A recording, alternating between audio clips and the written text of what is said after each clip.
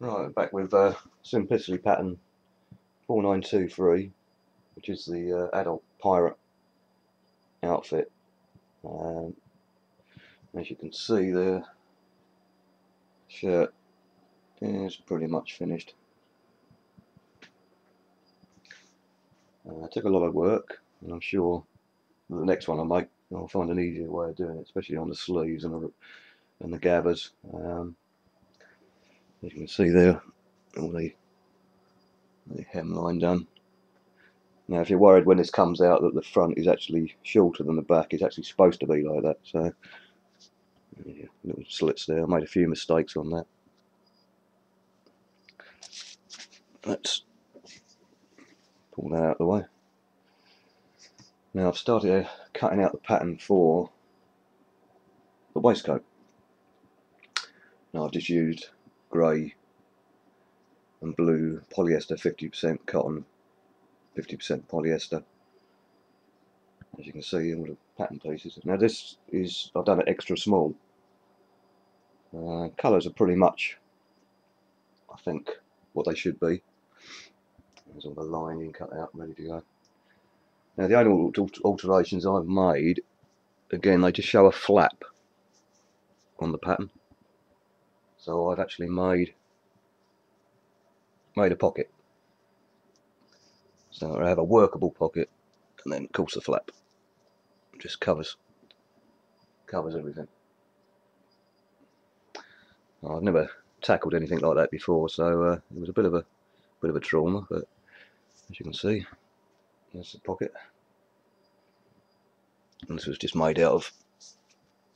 You can see that two little pieces wider than the pocket, and a bit of lining, and then these go on there onto the waistcoat. And what you do is you sew along here, following the original stitch line. Then you turn the whole thing over, cut the back, turn the pocket inside out, and sew the pockets up.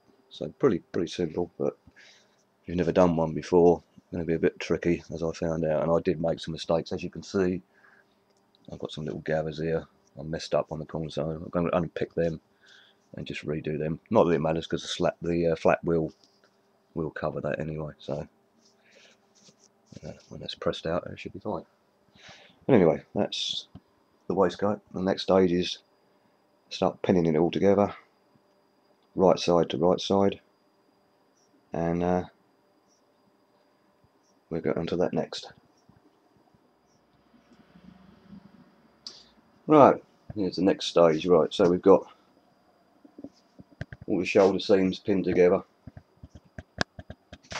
two sides. There, flip that over. And there's the lining all sewed together. Now, the mistake I did, when you get carried away with your sewing, you must leave these sides open. So when you sew, you start at your mark, where your V is. You sew all the way around the sleeve, all the way around the front. Again, to your mark, leave that side open. Start again round the neckline, all the way around to your mark, leave a gap, all the way around the armhole, back to your mark, stop, leave a gap, and then sew around the bottom and back again. And this is because you've got to turn it inside out. So I forgot, and I've sewed up all around the sides. I've got to unstitch that in a minute and start again.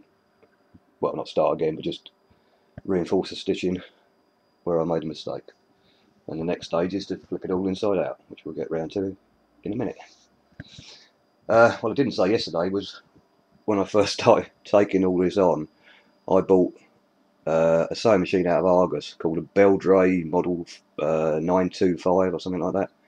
And to be honest, it was absolutely rubbish. And from the reviews I've read afterwards, I'm glad I took it back and exchanged it. Now this is the Argos value range, which to be honest was another £5, and I'm glad I did it because this one does exactly what it says on the box. It's a brilliant little machine, highly recommend it to anybody, so even for a beginner like me. It's easy to use, easy to thread, everything works on it. Absolutely fantastic. Well done, Argos.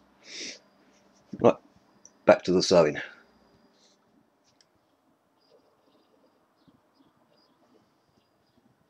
Alright, well there we go. That's the waistcoat all sewn together. Buttons on. And the buttonhole's done. All the way down. In the pockets. I don't know if you can see that these buttons are plastic. Very, very shiny. But they've got little anchors on it. I thought that was a nice little touch for a nautical theme. So you can see everything's sewn together. Lining. That's the front. I'll just flip that over.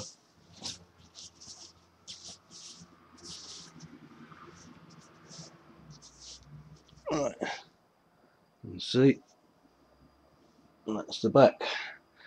Now I did add some little tie flaps here, and they'll just be bound up with some cord. I just put some eyelets in there, brass eyelets, so it's pretty close to the original, so that can tie up. There you go. Now of course no self-respecting pirate will be seen dead in a brand new waistcoat, so it needs a bit of distressing, and we'll get onto that in a minute. But pretty pleased with that. The only thing is, again, I made this one extra small, so it only just fits me. But not too bad because the buttons are never going to be done up anyway.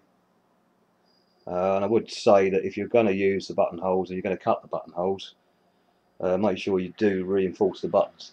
I'm not very good at sewing buttons on, so they are just there for really decorative purposes. But right, we'll get round to some serious distressing in a minute and make it look a bit worn.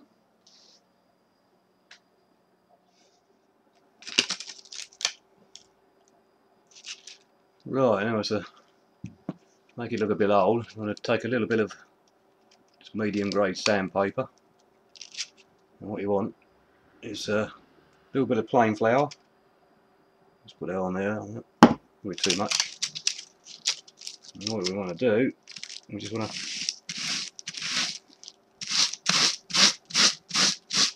all we're doing is roughing up the fibres slightly.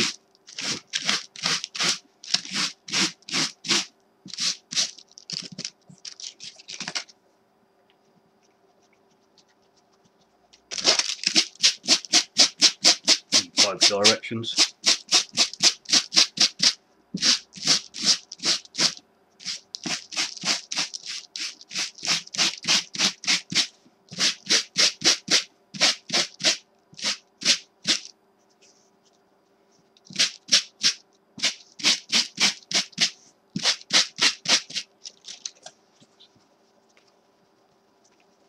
Shake it up a bit.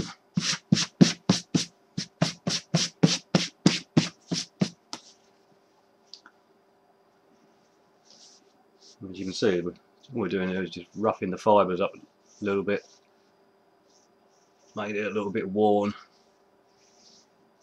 And what you can do, if you want a few tears in it, and like Jack's waistcoat, you can get a cheese grater. Don't go mad at it, obviously, but just sort of like put a few nicks and tears in it where you want to. But that's the general idea. Go with the fibres. Just shake that off.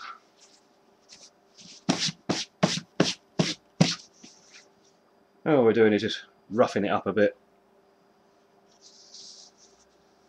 make it look distressed. With the buttons, I'm just going to get some sort of mixture of light grey paint, and I'm just going to dry brush them.